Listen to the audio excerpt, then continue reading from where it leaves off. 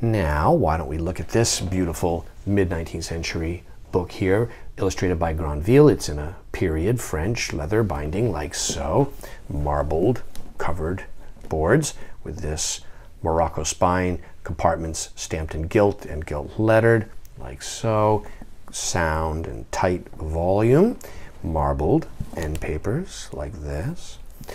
And if we open to the title page, 1868 Paris, very attractive style of illustration, and we see within it that there are contributions here from all of these various authors, and like so. And look at that. Isn't that great? Grandville is such a great illustrator. Yeah, this is very nice here. Very nice style. And you see that there is really this profusion of engravings. They're kind of a fantasy world that he's created of animals dressed like humans and acting anthropomorphically, I think is the word or the phrase. And they do like this.